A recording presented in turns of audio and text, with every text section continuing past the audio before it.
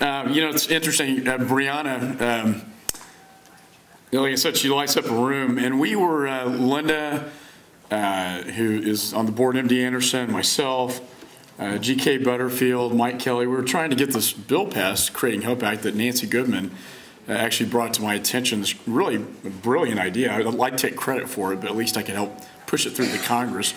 And it incentivizes the drug companies to manufacture these drugs for childhood cancer kids rather than a mandate. And it's been very successful. But getting that through the Congress was not as easy as you would think. And we had a lot of roadblocks and on both sides of the aisle and the committees and so forth. So we brought out our secret weapon, and it was Brianna.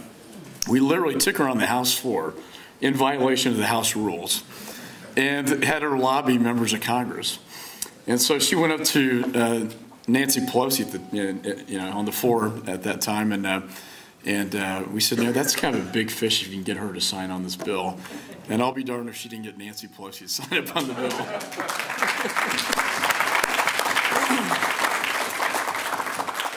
And I think she may have been speaker at the time. I can't remember. But I think she said, I don't normally co-sponsor bills. And then she looked at Brianna, and her heart melted, and she said, okay, I'll sign up for that. So we knew we had that going for us. And then the names gradually climbed. We went office to office, worked very hard to get this done. And it's a real testament as to how you can accomplish something. And you can at the grassroots. All the activists here in the room, how if you really stand up for what you believe in, you can get it done. And we got something that was monumental done. There really hadn't been a childhood cancer bill. We had the Carolyn Price Walker bill passed. This was the second piece that has passed. And I'm proud to say that since that time, and it's only been really less than a year, we now have 4 applications for these vouchers, which means 4 new drugs that will be forthcoming in the marketplace for childhood cancer. That's really huge. And I was talking to Nancy about this yesterday, and she said that that's just the tip of the iceberg. That we're going to see more and more of these applications coming in, and it is going to make a difference. And that's what I'm so proud of. The reason we formed the caucus, and the Culvers came to me when my first term in the Congress, and I'm just trying to find my way to the bathroom, essentially. And they said, I'm going to tell you about my son, Adam, who died. We have Adam's Angels, and they really inspired me to take this cause on. And we formed this caucus with then Joe Sestak, and the purpose was to give children who don't have a voice in Congress a voice. There are lobbyists all over this town for special interests. There are no lobbyists for the kids. There are no lobbyists for childhood cancer. And that was the whole point, was to give them a voice, and we have. And it's been I think that Gavin mentioned it's our 4th year. Thanks for sharing your story about Evan. I mean, that is, and you hear these stories all the time. I hear them all the time. And I know Chris does as well, being the co-chair, and you want to do something about it. And I know we're going to hear from a lot of medical experts as well. It's a fulfilling line of work for them, as Dr. Levy and I talked about, but it's also very painful to see children in pain. It's fulfilling when you can save their lives, and that's the whole point of what we're trying to do and make a difference in saving lives. We're going to hear about survivorship today as well. A lot of issues related to that and legislation pending on that. Nancy's going to talk about the Creating Hope Act, and we're also going to hear from Dell about the Genome Project, which I think is going to be a little more futuristic, but I think will be very interesting as we study the genetics of this disease, how we can get to the root cause of what causes childhood cancer. And it's really, from a scientific, as we sit here in the science, space, and technology room, it's very appropriate that we discuss the future. And I think the future is very bright. The future is very bright to eradicating this disease once and for all. The disease that kills more children than any other cause in the world. It's not just the United States, it's in the world.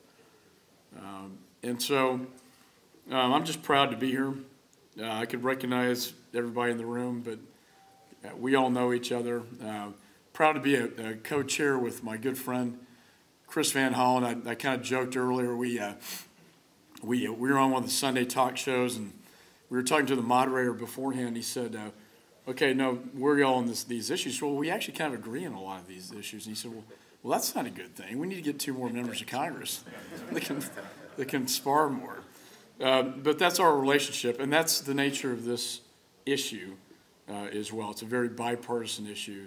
It's a national issue. It's a universal issue. So I'm just so proud to be part of it. Thanks to all the advocates for being here, for what you do day in and day out. And together we will find a cure for this. Thank you.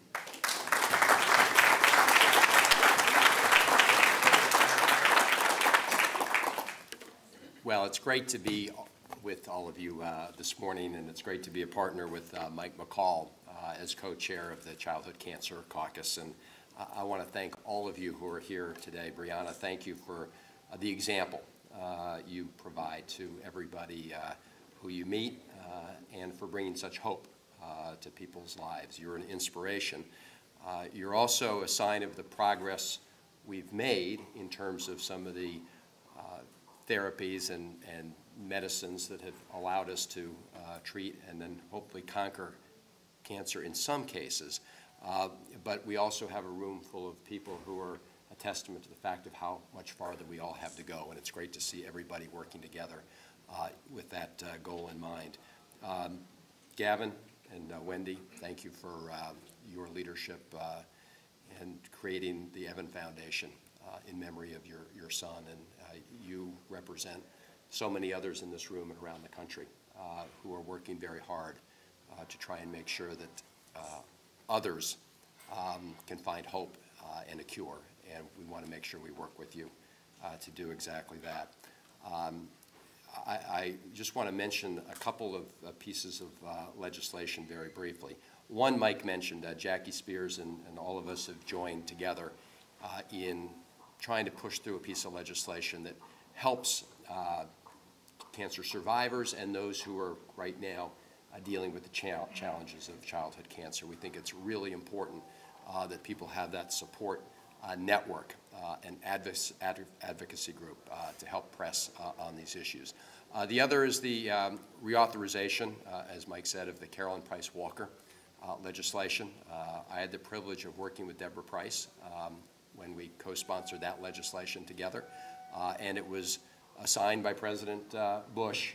We were together just as the legislation that Mike spearheaded in finding a cure was signed by President Obama. And this is clearly, as Mike said, something that it's not bipartisan, it's nonpartisan, it's universal, and we need to make sure that we work together to accomplish our goal. And let me just end with this, because we just came from a great gathering, many of us, Hyundai Hope on Wheels, and they are a testament to the importance of having private sector contributions and investment in the search for a cure to childhood cancer, making sure the researchers we're going to hear from today have the tools they need, making sure hospitals have the resources they need.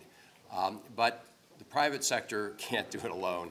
The public sector has to play its role. And of course, the National Institutes of Health and the NCI have been at the leader. They've been the leaders. They're at the forefront of investing on our behalf, on behalf of the people in this country, to try to find treatments and cures to childhood cancer. And it's absolutely essential that they get the resources we need. So I hope on a bipartisan basis we will replace the sequester.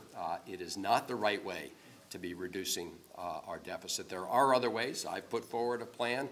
Others can put forward plans.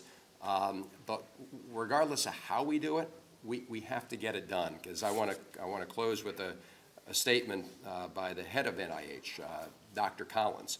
And here's what he has said with respect to the sequester, and I quote, "Medical research in America will be slowed by this. Advances that could have happened sooner will happen later, or perhaps not at all. And this is what wakes me up in the middle of the night," end quote. That's Dr. Collins. That should keep us all up.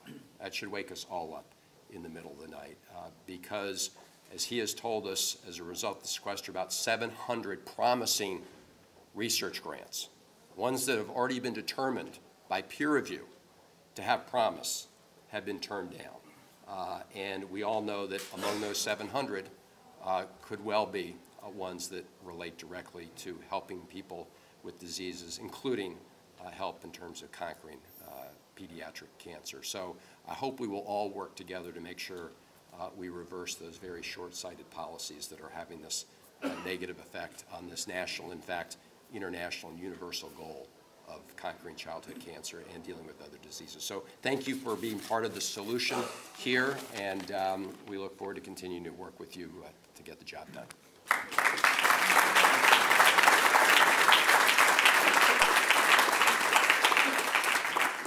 So recognize Congressman Carney is in the back here. And I wanted to give, and I guess you can applaud him. I want to give my dear friend, Dana Rohrabacher. We sit on the Foreign Affairs Committee and the Science, Space, and Technology Committee that we're sitting in here today. But I want to give Dana the opportunity just to talk to you a little bit about his experience that he is currently going through right now. We have a lot in common. Mike has triplets, and so do I, so we have a lot to share. This was my first committee room when I first was elected 25 years ago, and I sat way down here because the low was for the senior guys. Well, and now I'm a senior guy, but I remember one of the first votes I took was dealt with the study of the human genome, and it was very expensive. But it was a very expensive project. And one of the things that you have to cope with when you're a member of Congress is that you are setting priorities, and it is a difficult thing to do. And I think it was $600 million project. And you're voting on it, and it's going through the Science Committee, and it makes the difference of what's going to happen. And I thought a lot about it. I had to pray about it, because at that time we were having trouble with our deficit. At that time the deficit was like that. Today the deficit is like that, as we all know. Today the deficit is to the point that all of these programs will end unless we get control of that, because our currency will go down. Would I vote for that $600 million again? Yeah, I probably would, because I'll tell you, when you are thinking about understanding why our body does things, that is a universal, that is not just childhood cancer, which I am very concerned about now, but it is something that all diseases are going to benefit from. And so let me just note that there was another bill there about spending hundreds of millions of dollars on HD TV. And that, I opposed that one. And I hope Hyundai certainly doesn't, they do cars, I hope they don't do TVs as well. But let me just note, we ended up spending that money on the HD TV, and they spent all of the money on what they call it's not digital. It was what they call that the old type of television. Projection. What is it? Projection. Well, analog. That's what. Can you imagine that they're spending all this money on analog? Well, with that said, the government can really screw things up, and when you get private people involved in an effort like we have, and I'm here basically to thank Hyundai for their wonderful contributions to this cause, and I know about that personally because about 6 months ago, my daughter was lethargic, and my wife started feeling her whatever is it in your neck. She said, "You got marbles in your neck. You must have an infection." And she had the blood test, and that guy tracked us down that night. He said, "You got to get your daughter over to Chalk. I've already called up Chalk, and they're waiting for you. If you're at the dinner table, which we were, You get off that dinner table, leave the dishes, get over to Chalk right now. And we did. And I will tell you, it really is a wonderful sight to go into Chalk and to see Hyundai's name up there, right? I mean, what a great thing to contribute to know that when you're bringing my kid in at the crisis of my life, and you've got a company that thinks enough of us to make a major contribution to help in that moment of crisis. She is now going through chemo, and she's lost her hair and everything. But I am singing the praises of Chalk and all of you who are directly trying to help those people. I mean, so many families going through crisis right now. So whether it's direct research or helping the families, I think it's a laudable thing. It's something that helps prove to the world that we have soul as an American people. You know, that's what it's really all about. We care about each other as Americans, even though we represent every race, every religion, every ethnic group. We've even got a car company from way overseas who comes over here and comes part of this benevolent part of our society. So with that, thank you for doing your part to help my daughter. She will be successful, I'm sure. My wife is, you know, right now, every day we talk 3 or 4 times, and tells me about the platelets here, and she had a transfusion yesterday at Chalk. So thanks for helping out.